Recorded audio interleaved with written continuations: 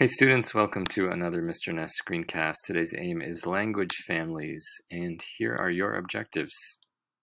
Please pause the video, look these questions over, and get ready to copy some vocab and take some notes.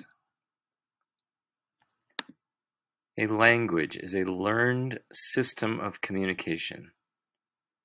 Language is cultural. A language's words and phrases reflect the unique surroundings, experiences, and values of a certain culture. So different cultures have developed different languages to express themselves. When a culture also develops a system of writing, we say that the culture has a literary tradition. And that just means that their language is spoken and written. English has a literary tradition. You're looking at English writing on your screen right now. Cherokee, an endangered language that you learned about earlier in the unit, did not have a literary tradition until the early 1800s when it was first written down. Before that, it was only passed down orally. In today's lesson, I want you to think of language as a living organism, like an animal. One way that languages are like living organisms is that they evolve over time, branching off from each other and sharing common ancestors. You may have seen an evolutionary tree like this one. It shows when organisms diverged and how closely related they are to other organisms. For example, this one shows that dogs and humans diverged from a common ancestor in the near past, while humans and fish diverged from a common ancestor much longer ago. So we can conclude that humans and dogs share more genes in their DNA and are therefore more closely related than humans and fish do.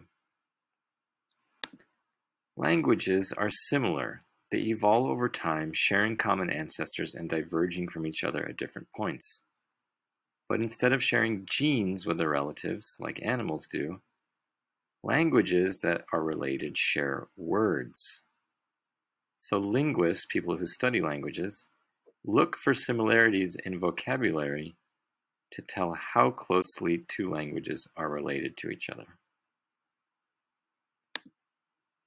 One other comparison I'll make between languages and organisms is the way they are classified.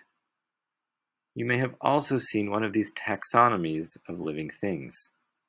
Taxonomies group things into categories based on how closely they're related. With organisms, the broadest category is kingdom, followed by phylum, class, order, family, genus, and then finally the most specific category, which is species. So, dogs, butterflies, and fish are all part of the animal kingdom, but only the dogs belong to the genus and species called Canis familiaris. Languages are the same, but instead of calling the broadest category kingdom, we call it family. And a language family is a group of languages that shares a distant ancestor. There are over 100 language families, and together they encompass all the languages known to have been spoken by humans. Here is the order of taxonomy for language. The broadest category is the family, followed by branch, and then group, and then the language itself. And finally, within languages, we have a very specific category called a dialect or a creole. You'll learn more about dialects and creoles later. Now let's look at one language family called the Indo-European family. And we're going to look at one of its languages, English. I've highlighted English with this red arrow.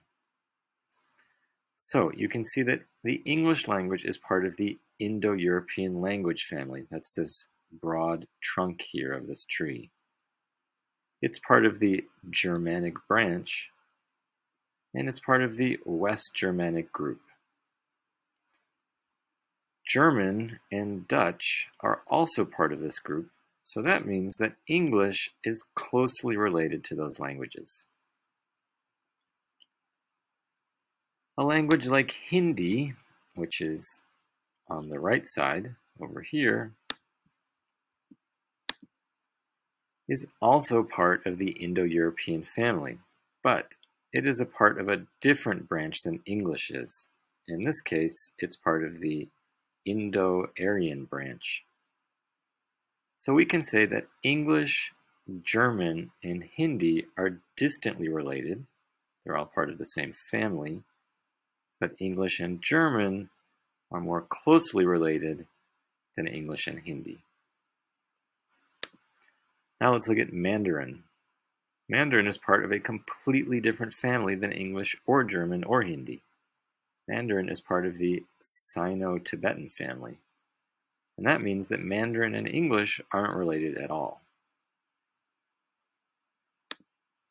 Here is a graph showing the major language families by the number of total speakers in the world. The Indo-European family is the most spoken family on the planet, and it includes widely spoken languages like English, Hindi, Spanish, and Urdu. Sino-Tibetan is the next most widely spoken family, mainly because of one language, Mandarin. Languages in these two families are spoken by a majority of people in the world. Other large families include the Niger-Congo family, which includes Swahili, the Afro-Asiatic family, which includes Arabic, and Austronesian, which includes the language Indonesian. Now it's time to review the objectives, and if you don't know the answer to any of them, rewind the video and look again. I will see you in class. Bye, students.